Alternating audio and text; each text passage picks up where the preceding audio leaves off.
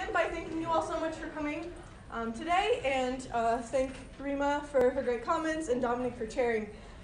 So my talk actually begins in a very similar way to your talk, and I want to also think about the question, what should we believe?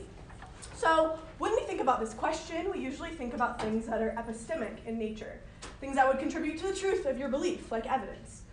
But recently, some have sort of challenged this kind of epistemic orthodoxy and suggested that what we should believe doesn't just depend on epistemic things, but also depends on practical factors, like how bad it would be if we were wrong.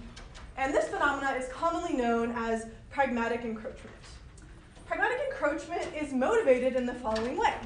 So sometimes a belief seems perfectly fine when the stakes are low. I believe this sandwich is made with almond butter. Maybe my roommate almost always makes almond butter sandwiches. And I give it to you when you come over and ask me for a snack. But change only the stakes, and now it seems like I should give up the belief. Let's say I find out you're deathly allergic to peanuts. And I know, my roommate almost always makes almond butter sandwiches, but there's a chance she might have made a peanut butter sandwich. Then it seems like I should no longer believe it's made with almond butter, even though my evidence hasn't changed because of how high the stakes are with respect to that belief. So that's the those cases like that are ones that motivate pragmatic encroachment. But on the other hand, there is something kind of odd about pragmatic encroachment. Like, can stakes alone really affect the epistemic rationality of belief in this way, without a change in evidence or a change in any other factor that's related to the truth of your belief? So what I want to do in this talk is I want to offer a way out for those who sort of share my skepticism of pragmatic encroachment. And what I want to argue today is that this view called Belief-Credence Dualism can offer a unique and powerful explanation of pragmatic encroachment cases. And Belief-Credence Dualism is basically the view that belief and credence are distinct, equally fundamental mental states, and each has a unique role to play. So first, what I want to do is give a little bit of background on the pragmatic encroachment debate and talk a little bit more about some of the cases that generally motivate pragmatic encroachment. And then I'm going to move to talking about belief and credence, explaining those two attitudes and a couple of views on their relationship. And then I'm going to sort of hone in on this view that I'm calling Belief-Credence Dualism and talk about a particular motivation for dualism. And then after I talk about that motivation, I'm going to argue that dualism, and especially those who buy this motivation for dualism, have access to a unique and powerful explanation for what's going on in these cases that are usually used to motivate pragmatic encroachment. And then I'm going to argue that this explanation is at least largely unique to dualism when compared to other views about the relationship between belief and credence. And then finally, I'm going to address how my view interacts with a phenomena that's closely related to pragmatic encroachment, moral encroachment. And I'm lucky to have a commenter that's like an expert on that. So I'm excited for that. Raise the stakes. I say, yeah, there we go. Very simply. Yeah. So let's jump into section 2, pragmatic encroachment. So I want to begin this section by thinking about a concept that's pretty important in epistemology. And that's the concept of epistemic justification. And if you hang out with epistemologists, you might hear this term thrown around a lot, but it's actually pretty hard to define in an ecumenical way. It's hard to define in a way that's going to make everyone happy. So I'm going to offer this definition. I think most people are at least on board with the idea that epistemic justification helps us distinguish between two kinds of true beliefs. True beliefs that are just lucky guesses, and true beliefs that are candidates for knowledge. And so what the type of pragmatic encroachment that I want to focus on in this talk today is pragmatic encroachment on epistemic justification. And basically what that view says is what is justified or rational, and I'm just going to use justified and rational kind of interchangeably. In this talk, I'm just going to, I hope that's not a substantial point, that's just a terminological thing, but yeah. So it says what is justified or rational for us to believe depends not only on evidence or other epistemic factors, but also on what is at stake for the believer. So a lot of people who initially thought about epistemic justification were talking about whether the practical encroached on knowledge, whether practical stakes could affect what we know. And I'm happy to talk about knowledge in Q&A if you're interested in that. But one thought is, well, maybe the practical encroaches on knowledge by encroaching on epistemic justification. And you might also just be intrinsically interested on whether the practical encroaches on epistemic justification. So I'm just going to kind of set knowledge aside for this talk Again, we can talk about in Q&A, and focus on epistemic justification. Okay, so pragmatic encroachment is traditionally motivated by cases like the bank cases. And these might be familiar to a lot of you, but I'm just going to go over them to make sure we're all on the same page. So, low stakes version of the case. Hannah is driving home on a Friday afternoon and plans to stop by the bank to deposit a check.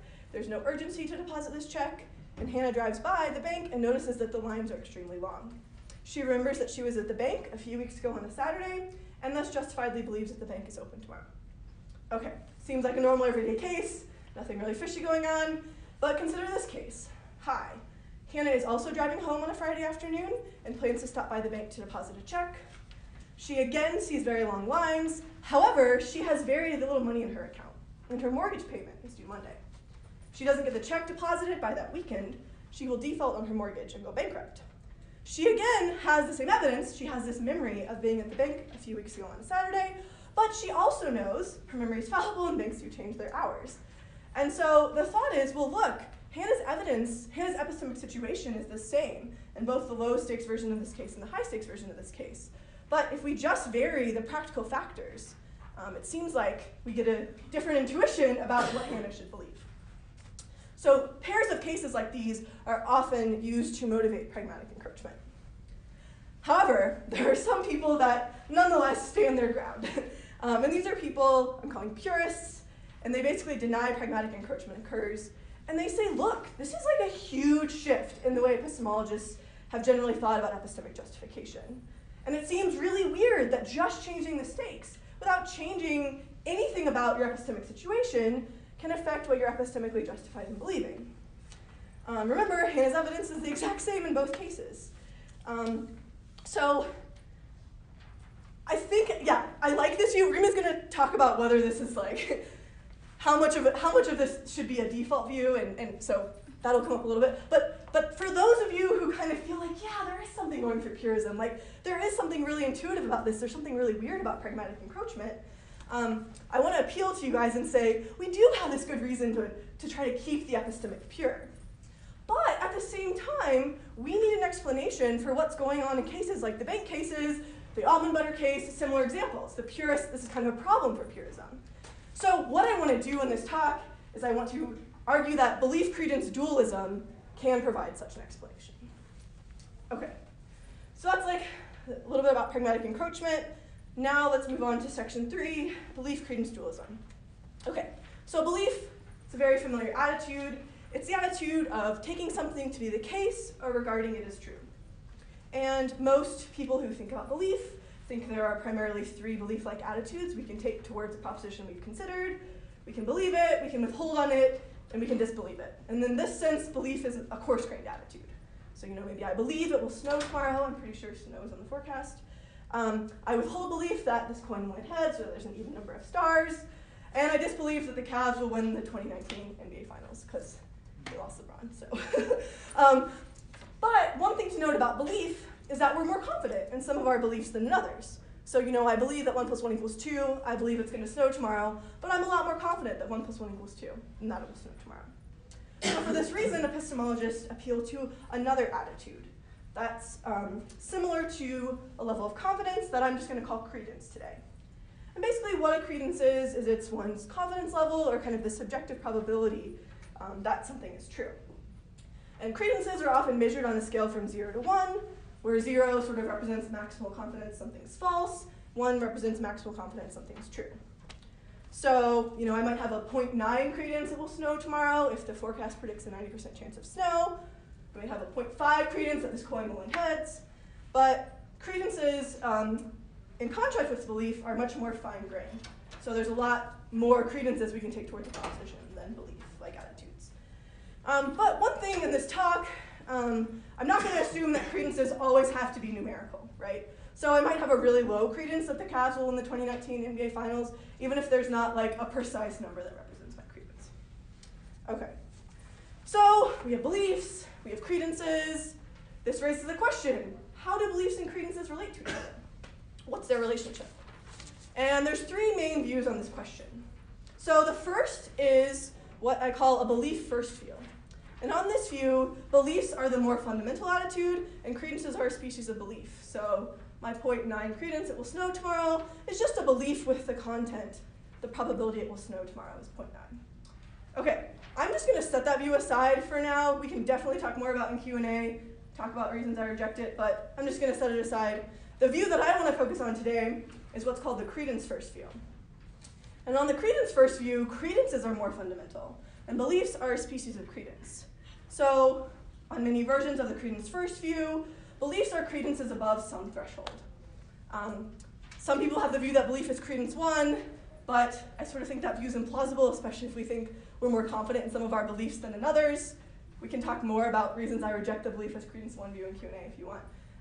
But let's just say, for the sake of argument, 1 is a little high, 0.5 seems a little low. So here's a toy version of the credence first view. You believe everything, you have at least a 0.75 credence in. We can just throw the threshold right in the middle. That's a version of the view. There's different versions. Some have moving thresholds. But on this view, what it is to believe is just to have a credence above some threshold. And then the third view about the relationship between belief and credence is dualism. And this view says that neither belief nor credence reduces to the other, but they're both equally fundamental. They both have important roles to play in mental lives. Okay, here is a motivation for dualism. Reasoning, especially practical reasoning about what to do, has at least 2 aims: accuracy and efficiency. So when deciding what to do, we want our attitudes to be accurate. We want them to accurately represent our evidential situation. But sometimes we have to make a decision quickly, or the stakes are really low, and we just don't need perfect accuracy, especially because perfect accuracy can require a lot more cognitive effort. And this idea that reasoning has these 2 aims is supported by the adaptive toolbox model in psychology. Basically what this model says is that there's multiple methods that we use to form judgments and make decisions. And which method we use depends on the situation, but one of our primary goals is to pick a tool that's maximally efficient, but accurate enough for our circumstances. And so what I want to propose is that belief and credence are 2 cognitive tools that help us balance efficiency and accuracy of reasoning. And here's how. So when we rely on our belief that P, we exclude or never consider the possibility of not P. And this is a more efficient way to reason. There's less possibilities that you have to take into account when making your decision. I'm driving my car, I see the light turn green, I believe it's green, and I go through. And I never consider the possibility that maybe I was just struck with color blindness or whatever. I don't do that, I just believe P and act on P. And that's what it looks like to rely on P in reasoning. And this makes reasoning simpler than always having to consider the possibility of error. However, there's another way to reason. You can also reason using your credence in P. And when you reason using your credence in P, you're going to be considering both P and not P. So oftentimes, this is a more accurate representation of your evidential situation. But it's going to require more cognitive effort. There's more possibilities that you're going to have to take into consideration when deciding what to do. So this is a little abstract. I'm going to give you guys some examples of what I think this looks like. So let's go back to the case we talked about at the beginning of the talk with the almond butter sandwich. So the thought is this: when you come over and you don't have any allergies, and you're like, hey, do you have any food? I just believe there's an almond butter sandwich in the fridge. I never consider the possibility I'm wrong, and I give it to you on that basis. But when you come over and you have this you're deathly allergic to peanuts, and you would go to the hospital and maybe you die if you eat peanuts, then what I'm doing is I'm not just going to rely on my belief that the sandwich is made with almond butter and give it to you. Instead, I'm going to kind of bring my belief tool in and bring out my credence tool. And instead, I'm going to rely on my credence, which makes me consider both the possibility of P and the possibility of not P. And because I'm considering the possibility of not P, then we can represent using decision theory why I should either gather more evidence or give you another snack because of how bad it would be if I was wrong about the almond butter sandwich. Here's a second example inspired by an example from Keith DeRose. So I have an office mate, and her name's Rachel. And let's say I come to the office one morning, I see Rachel's coat and backpack. And then my friend Sam is like, hey Liz, is Rachel in the office today? And I'm like, yep, I saw her coat and backpack. I think that's a totally normal scenario. I think we do stuff like that all the time. I believe Rachel's in today, and I rely on that belief in telling Sam what to do. Or in telling Sam whether Rachel's in today, and answering Sam's question. Okay, let's say instead, I really hope this never happens because this would be horrible, But let's say there's a murder at the Notre Dame philosophy department. And the police come in, and they are making their list of suspects. And they need a list of every single person who was in the department that day. Then it no longer seems appropriate for me to respond in the same way I responded to Sam. I don't just say, yep, Rachel was in today. Instead I say, well, you know, I have some good evidence Rachel was in today. It's likely Rachel was in today, but there's definitely a chance I'm wrong about that. And what I'm doing is, because the stakes are so much higher, I'm sort of pulling in my belief tool and reasoning using my credence tool and deciding what to tell the police. And that bit of reasoning is more complex because I'm having to consider extra possibilities and what to tell the police, but the bump in accuracy is worth it, given what's at stake. Okay, here's an analogy I like to use to sort of illustrate this trade-off between accuracy and efficiency. So let's say we're painting a wall. A lot of times, when we paint a wall, we don't just use one brush. We use both a roller brush and a detail brush. You use the roller brush to sort of paint the big flat surfaces of the wall where mistakes are unlikely, and you sort of just want to efficiently get paint on there as quickly as possible. But if we're painting the corners or around the door or those kinds of things, you're not just going to like roll over it with the roller brush. No, you're going to switch to a detail brush. And that's going to enable you to more accurately get paint where it needs to go and not make the mistake of like getting paint everywhere.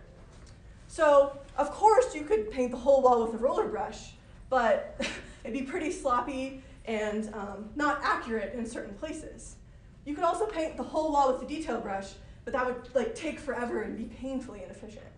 So there is some sense in which when we're painting, we kind of have these dual goals of accuracy and efficiency, but I think this is often what's going on in cases of practical reasoning as well. And I think beliefs are like the roller brush, in that they're used in cases where efficiency is more important and the cost of error isn't as high.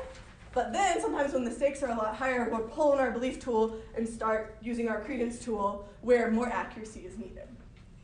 Okay. So hopefully that view can kind of help you guys see the way I think belief and credence are sort of two cognitive tools that help us balance efficiency and accuracy in reasoning. Okay, so I said my main opponent is this credence first view, and what I want to argue now is that a credence first view cannot maintain the same simplifying role of belief. And here's why. If belief is just a high credence, this doesn't allow the believer to exclude possibilities in a way that would simplify reasoning. Jonathan Weisberg has a nice paper where he basically argues, look, on a credence first view, the reasoning process going on here is just going to be a lot more complex. In virtue of having a high credence in P, both possibilities will at least at some point need to be live for you. So what you would do is you would form a credence, you'd be considering both possibilities, you'd compare your credence to whatever the threshold for belief is, and then you'd discard the possibility of not P if your credence kind of met that threshold. But this requires a way more complex calculation than an agent who just treats P as given, never considering the possibility of not P. You know, like when I see the red light and I just believe it, or sorry, the green light. I don't run red lights, I promise. Well, okay, that's a lie. I'm gonna do something. But let's say I'm being good. I see the green light. I just believe it's green and I just go on that basis and I don't form a credence, compare that credence to some threshold, then rule out the possibility of error. And it's also interesting, some of the psychological evidence, ruling out a possibility in your decision making is actually really cognitively costly, like surprisingly cognitively costly. And so requiring these kind of extra steps that the credence first view requires, these are the exact kind of computational steps that beliefs are supposed to minimize. So I don't see how a credence first view is going to be able to maintain the simplifying rule of belief. At least it's going to, they can try, but I think dualism is going to have a much better story here. So it's also just unclear in which sense belief and credence are two cognitive tools, given the credence first view, the view that I kind of argued for using the paintbrush analogy. There's only one type of tool, there's credences, and then a subset of those tools are also beliefs.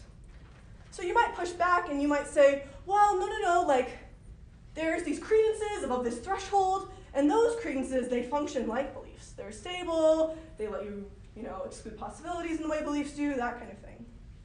But then what you're basically saying is, well, look, there's a state, the state functions differently than most of our other credences, and it functions just how we thought beliefs function.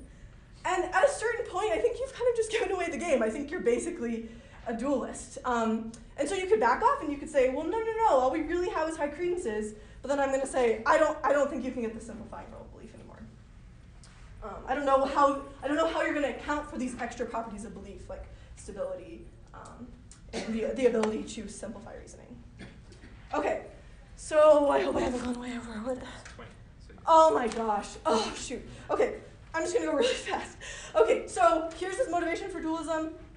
Let's go back to thinking about the bank cases.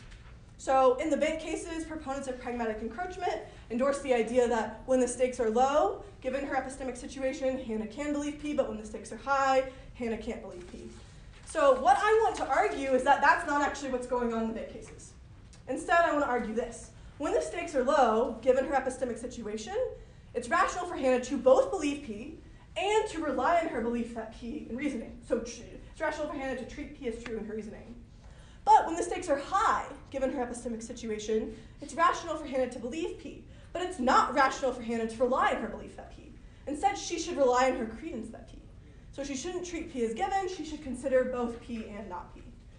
Okay, here's a huge question this raises. Sorry, I'm kind of like going really fast. But what is the difference between having a belief and relying on it in reasoning? Can we even make sense of that distinction? If you're not relying on a belief, how can we even make sense of the idea that you even have the belief anymore? Okay, I'm going to give two quick examples where I think this is exactly what's going on. Okay, this is from Brown. So Liz, not me, different Liz, is offered a bet on whether she was born in England. Liz was in fact born there, and she has excellent reasons for believing this. Her parents told her, her family tells stories about visiting her in the hospital, she has it on her birth certificate, whatever. But the payoffs of the bet are as follows. If Liz was born in England, she gets $10, and if she wasn't, she's tortured for the next 30 years. Liz decides not to take the bet. Sorry, it's a little morbid. One more example. So John rationally believes on excellent evidence that his friend's wife is cheating on her husband. The husband confronts John because John has had this evidence for weeks, and he's upset that John didn't tell him sooner. John admits he's believed this, and he's had quite a bit of evidence that she was cheating for a while, but he didn't want to say anything until he was absolutely sure because he knew the damage it would cause to their marriage. I have some more cases we can talk about in Q&A, but I'm trying to go quickly. So in these cases, Liz and John, I think they have a justified belief in the relevant proposition throughout the case. But nonetheless, because of the stakes, they shouldn't rely on their beliefs and reasoning. Instead, they should rely on their credences. And we can even imagine people in these cases saying something like, well, yeah, I believe it, but because things would be so bad if I were wrong, I'm not going to act on it. I'm not going to take the bet, or I'm not going to tell my friend his wife is cheating, that kind of thing. So what I'm sort of suggesting here is a bit of an error theory for our pragmatic encroachment intuitions. I don't think we're clearly distinguishing between when we ought to rationally have a belief and when we ought to rationally rely on a belief in reasoning. So I don't think Hannah has to give up her belief the bank is open tomorrow. I think her situation is just one that she shouldn't rely on this belief when deciding what to do, given what's at stake. So on my view, rationally having a belief or having a credence is not stake sensitive. That's purely a function of your evidence or your epistemic situation or whatever. You fill in your favorite theory of epistemic justification. But rationally relying on a belief or relying on a credence is stake sensitive. So that's going to be affected by practical factors, which tool we should rely on in reasoning. Okay, I'm going to take like one more minute and talk about moral encroachment because Rima's comments talk a lot about that. So here's a challenge from my view. That's the challenge from moral encroachment. And moral encroachment says what's epistemically justified or rational for us to believe depends not only on evidence or epistemic factors, but also on moral factors. So suppose I have quite a bit of evidence, maybe it's misleading evidence, for a belief that's sexist or racist. Proponents of moral encroachment maintain that despite my evidential situation, the fact that believing this is morally wrong, that gives me an epistemic reason not to believe it. And this contrasts with the view I've defended above, because the view I've defended above says epistemically, it's fine to have the belief, but you just shouldn't rely on it in reasoning. So this seems to pose a special challenge because there's something really bad about having this racist belief, even if you don't act on it or rely on it in reasoning. Okay, so I agree that it's problematic to hold the offensive belief, but I think that moral encroachment doesn't properly locate the source of the problem. I think that the problem in this case is not epistemic, because you believed in accord with your evidence. But the problem is moral in all things considered. So I think you morally ought not have the belief, and you all things considered ought not have the belief. But from a purely epistemic point of view, you've done what you should do. And I also think I have a view about the way that epistemic and moral oughts combine to form all things considered oughts, and I think that in almost all cases, the moral is going to override the epistemic. So let's say there's an evil demon who captures your family, and will only let them go if you take a pill that gives you a false belief. I think you should clearly take the pill, even though it's epistemically bad, because of the moral stakes involved. So I think, given this view of the way that epistemic and moral oughts combine, we can get a plausible result.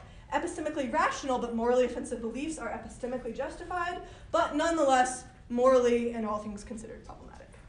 Thanks.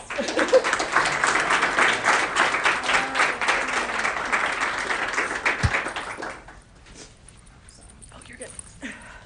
All right, so I'm going to skip over some of my summarizing of Liz's paper, given that the main spirit of my questions is to ask Liz to tell us a bit more about some of the stuff that she had to gloss over given the time constraints that we have here.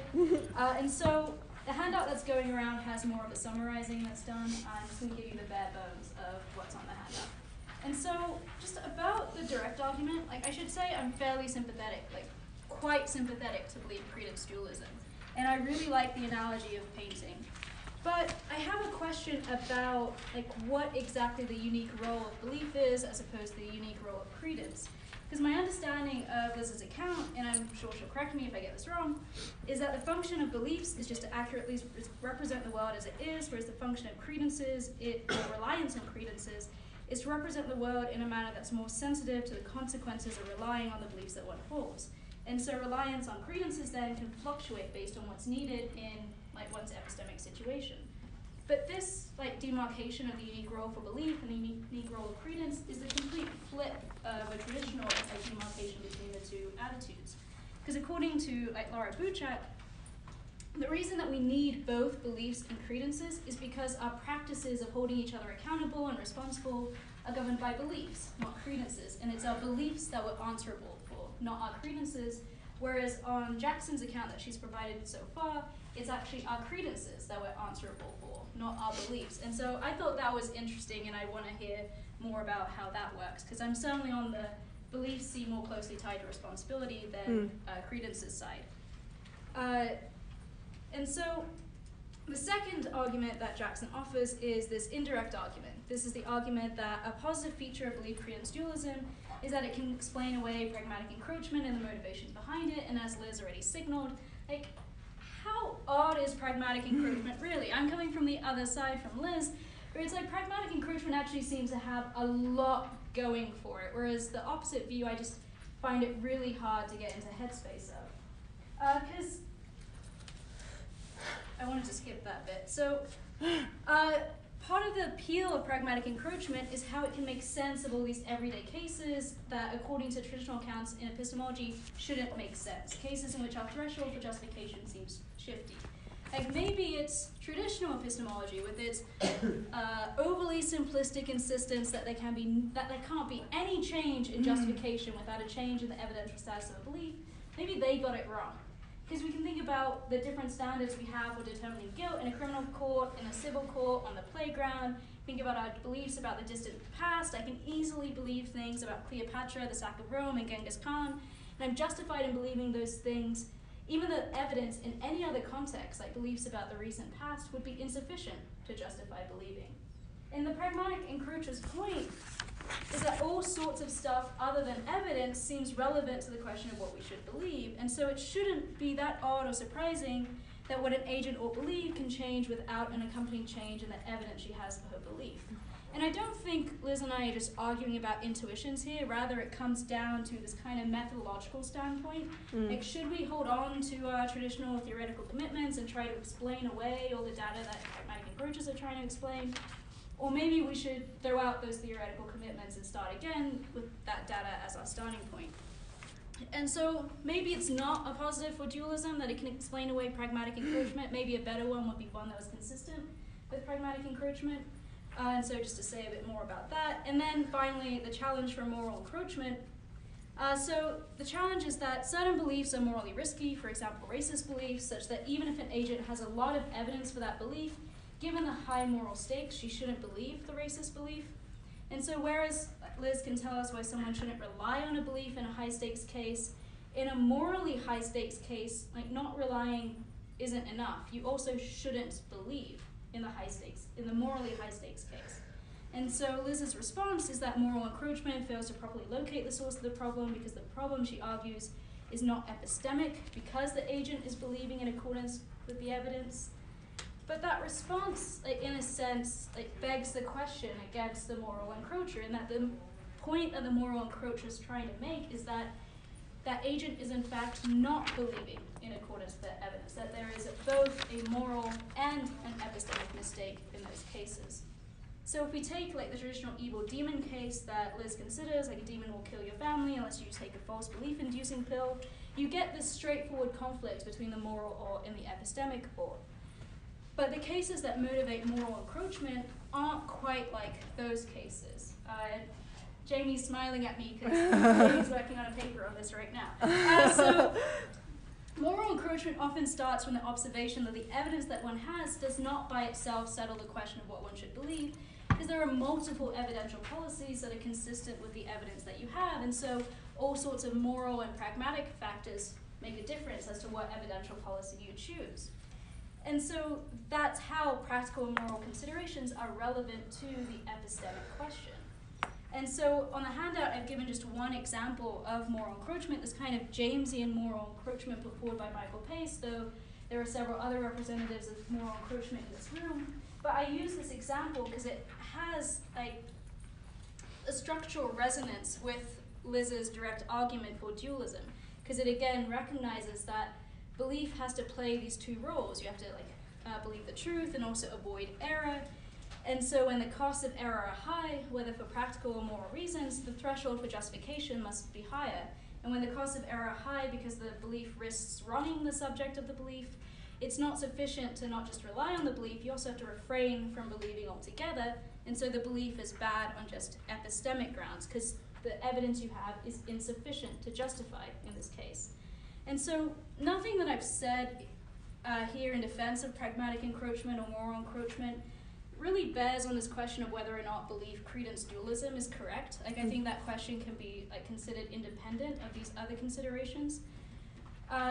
Given that I do consider myself quite sympathetic to the dualist position, but what I remain unconvinced by is this indirect argument for belief-credence dualism, and so invitation to say more. Thank you. Yeah, great.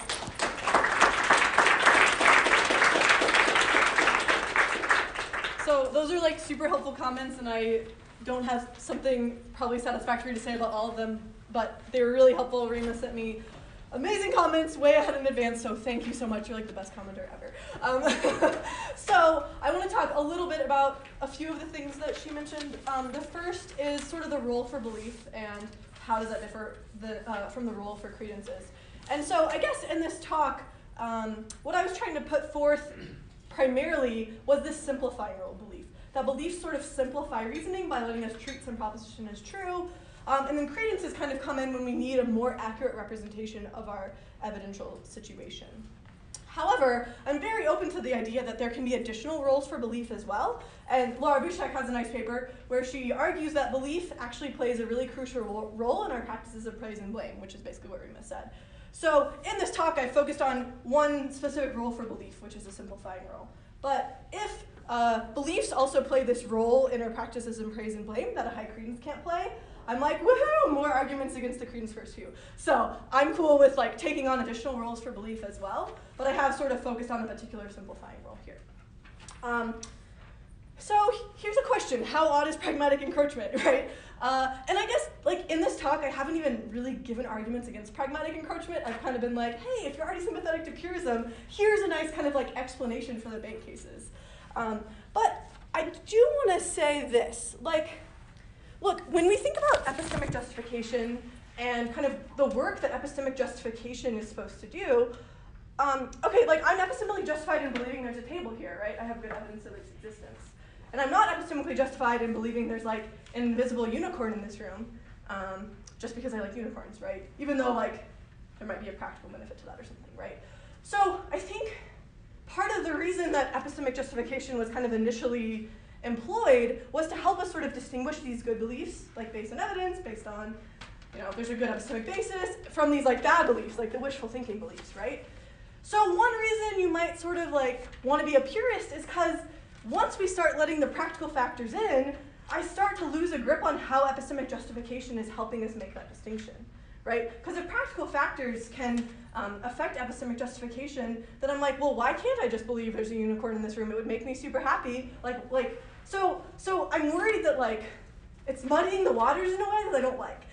Maybe I'm just like begging the question for purism though. So again, like there's a lot of interesting methodological things in the background that we can't settle here.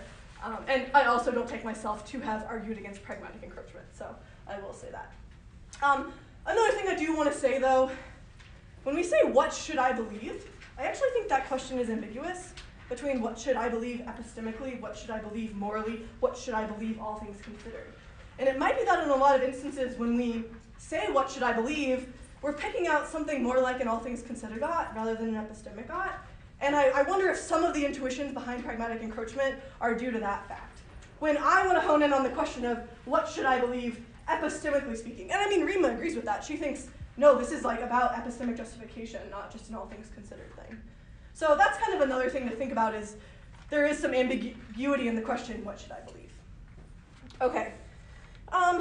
One last thing to say about moral encroachment, and this is like an area of research that's sort of new to me, and I want to like learn more about it and read more of the literature. But one thing that Rima mentioned was like, in at least some cases of moral encroachment, these are cases where evidence doesn't settle the question of what you should believe. And I actually think those cases are not really the ones I was wanting to focus on in this talk, because those are cases, arguably, where you're in an epistemically permissive situation. And I actually think if your evidence leaves open what you should believe, it's probably totally fine to believe on the basis of a practical factor. But I was thinking about cases where like your evidence is like really, really, really, really good, but there's like some really high stake, I could even like give you some crazy bet on like whether 1 + 1 = 2, you know what I mean? And I think some pragmatic encroachers would say, given this bet where you get $10 if it's true and you're tortured for 30 years if it's false, you should withhold belief.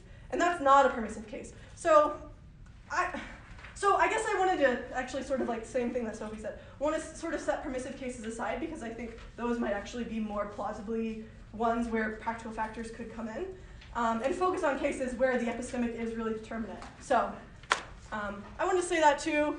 There's probably a lot more things I could say. Those are like really good comments, but I'm just going to leave it there so we have some time for Q&A. So, thanks.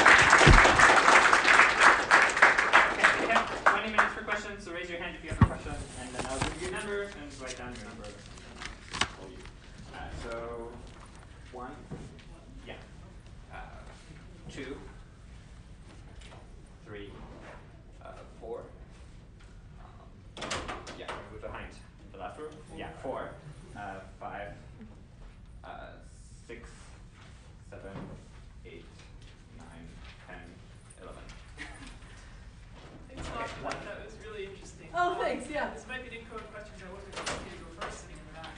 I'll do my best to make this hang together. So I found a lot of what you said convincing. However, I share Rima's starting position of being totally okay with pragmatic encroachment. It has an interesting consequence once I accept the framework you've articulated. Yeah. I really like the way you split up credence from belief, but then I end up thinking if belief is not sensitive to pragmatic factors, then I'm inclined to take it to not be a rationally valuable attitude at all.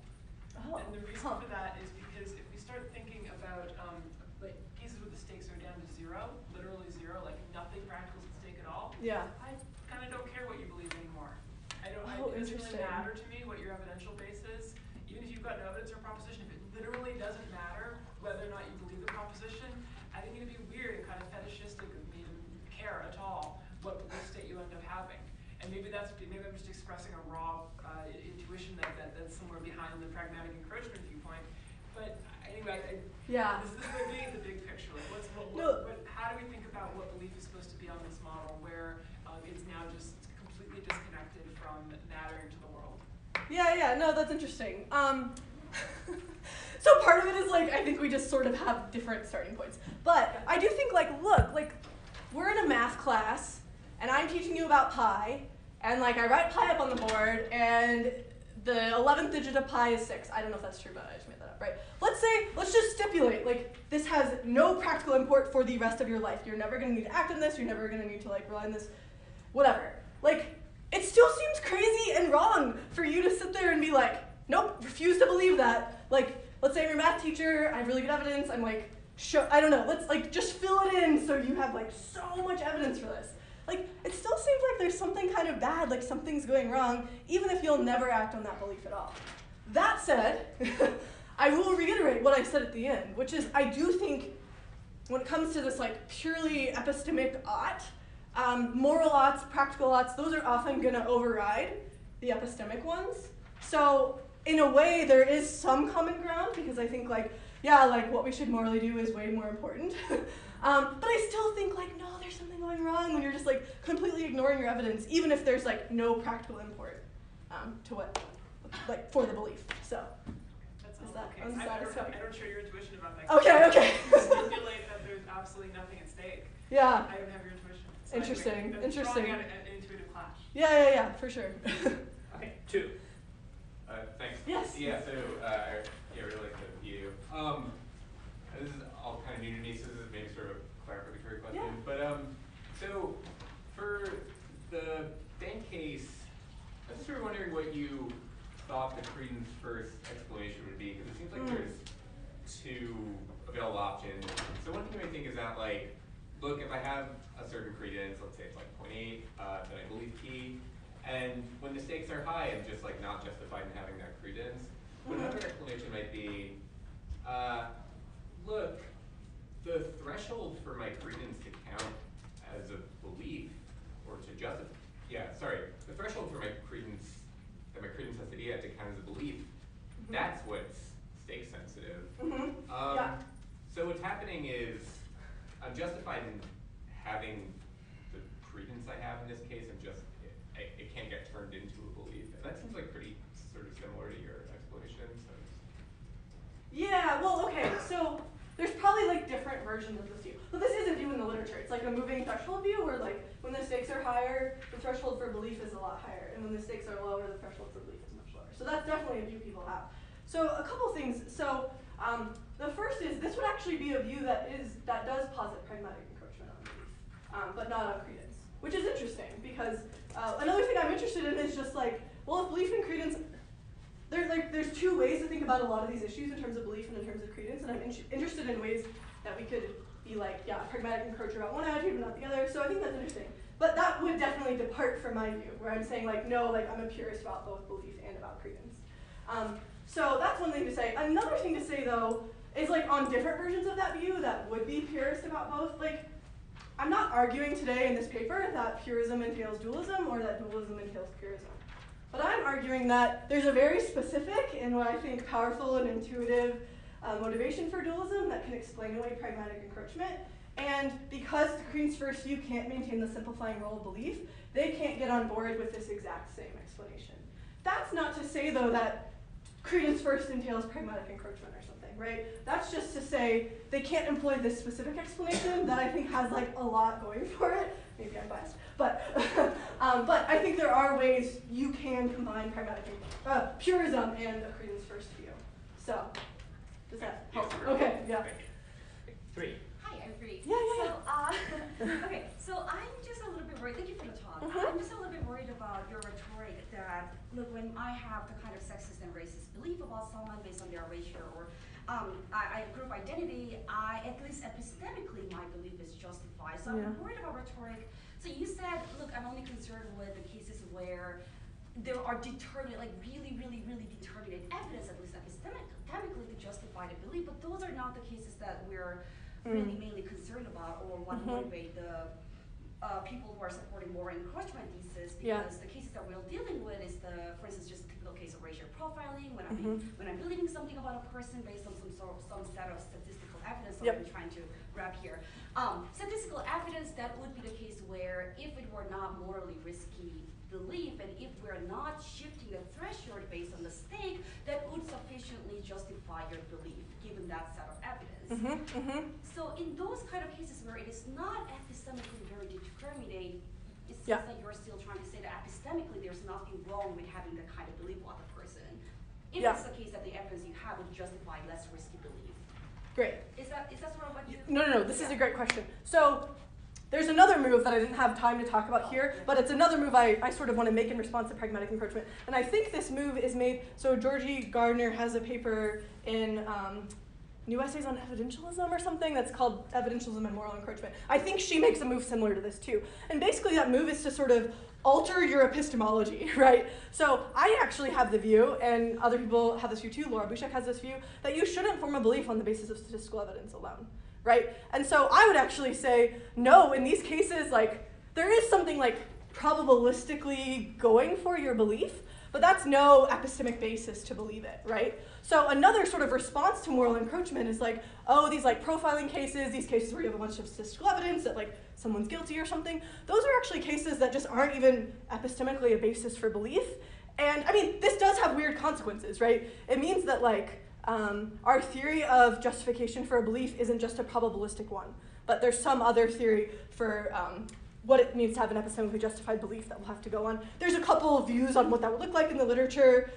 Some people just say like you shouldn't base a belief on statistical evidence. Martin Smith has this other view where it's like about normic support, that kind of thing. But yeah, so in response to I think at least some of the cases you're giving, I would just say, actually no, I just like think we just need to fix our epistemology there, and we shouldn't believe for a purely epistemic reason because statistical evidence aren't the basis for belief.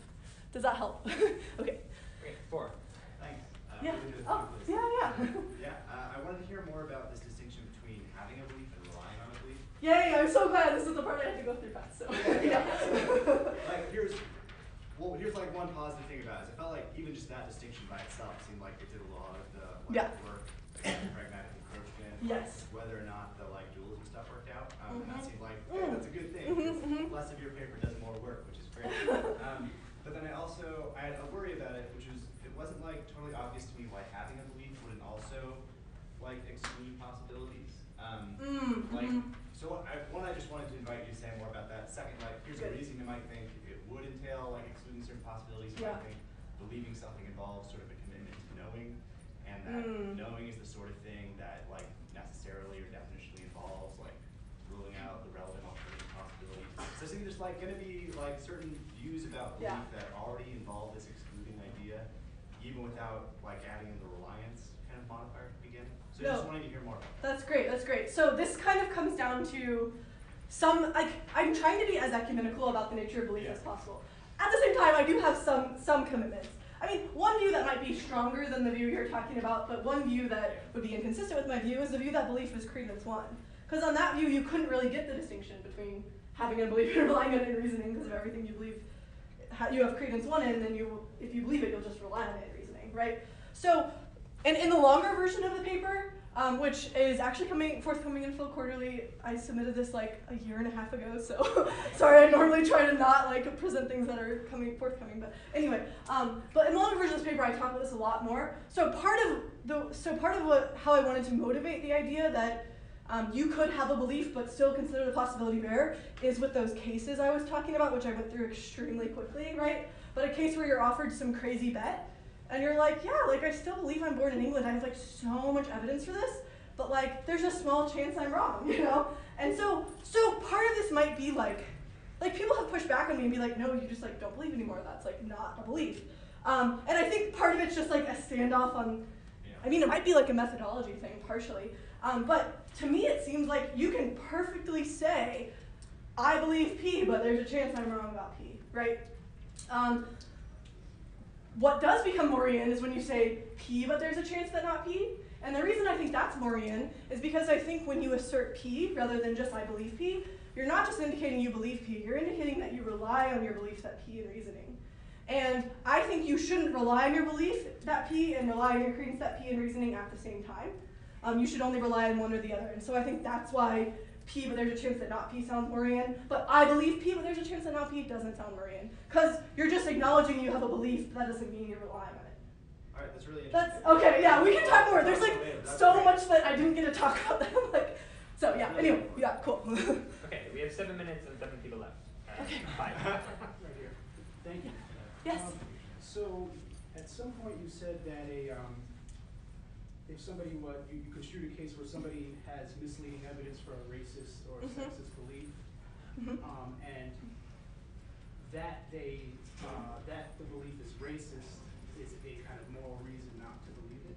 But I was thinking that that's not really, doesn't seem quite right, because that belief is racist or sexist would make the belief false, because a sexist or racist belief is probably a prejudice and is not responsive to evidence, or, I mean, the way a lot of people think about racist and sexist beliefs is they're the kinds of beliefs that are false to begin with.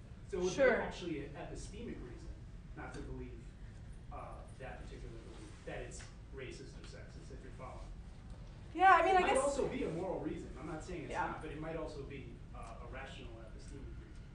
Yeah, I mean, I guess there's a question of like whether we can even have evidence for racist and sexist beliefs, but maybe you think like growing up in some communities and being in some frames of mind, you can have that evidence. And I agree, it's going to be a false belief, it's going to be misleading evidence, but you can't, I mean, this also depends on, again, your theory of epistemic justification. And one move to make against pragmatic encroachment is just to be like, no, these are never epistemically justified. So that might be part of what your question is getting at. I don't disagree with what you said, but I think that the way that you construed it is that this person kind of has knowledge that it's racist, or they have some evidence or definitely not knowledge.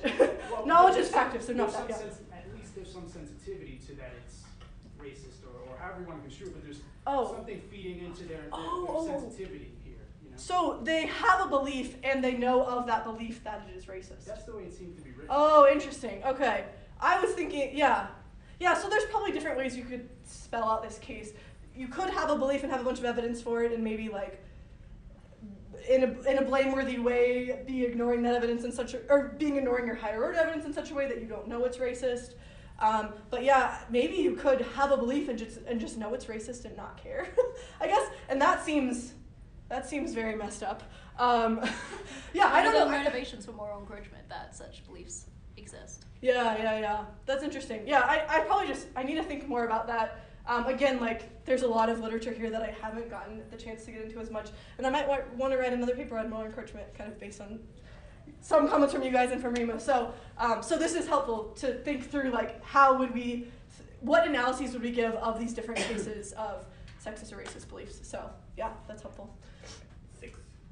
All right, Yeah. thank you. Yeah. So in one of my papers, I rely on encroachment, but a different kind of encroachment that you discuss than what you discuss here. What I want to do is describe the kind of encroachment that I rely on and see if you think that your account would undermine it. Okay. I don't see how it would, but I could be wrong. Okay. So I'm thinking of a case where, so I reject evidentialism as the idea that you should base your belief on what evidence you have, or a justified belief is based on the agent's current evidence. Because I think in some cases, and I think your intuition in favor of this view is something I can accommodate. The one that you mentioned earlier, with the uniform. So I think sometimes it's insufficient. It might be necessary, but insufficient. So if the agent's current,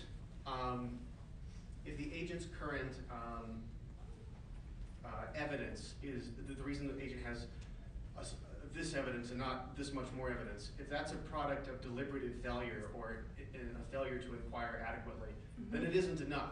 Like having your belief, your credence proportion to the evidence just isn't enough because you haven't done enough investigation. So how much investigation is enough investigation? That might be practically integral. So I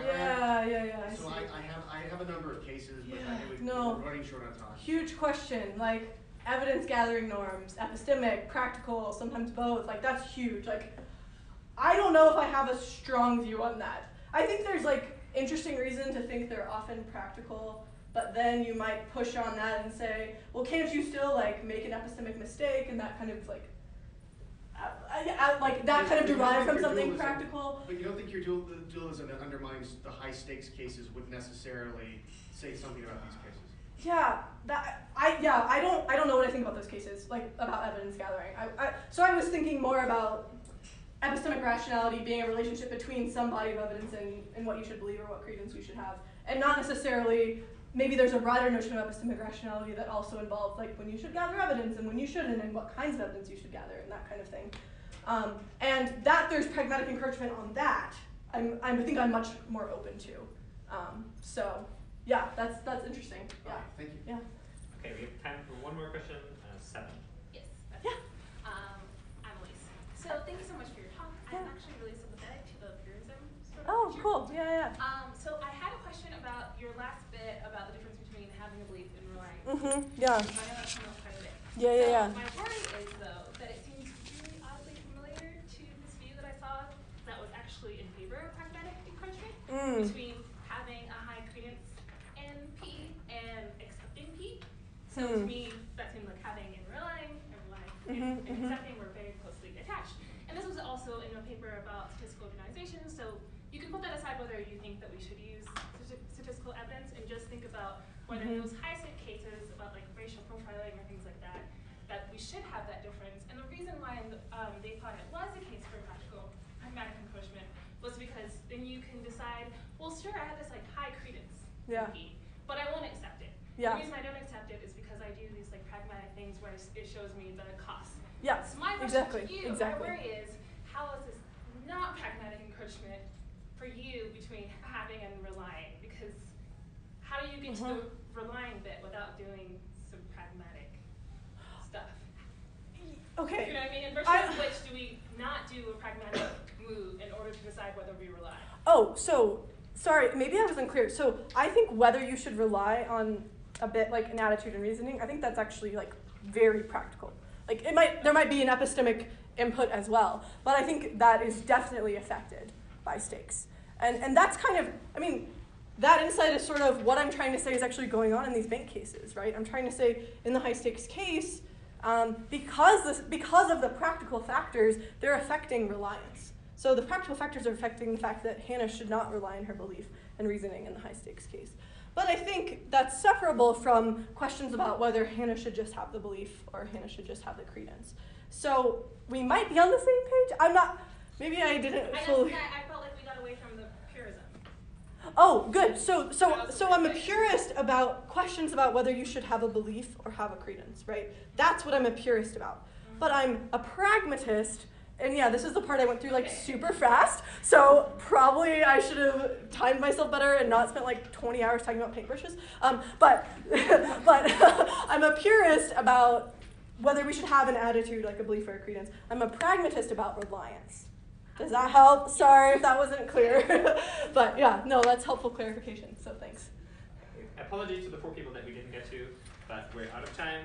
Let's thank Liz and also. Thank you.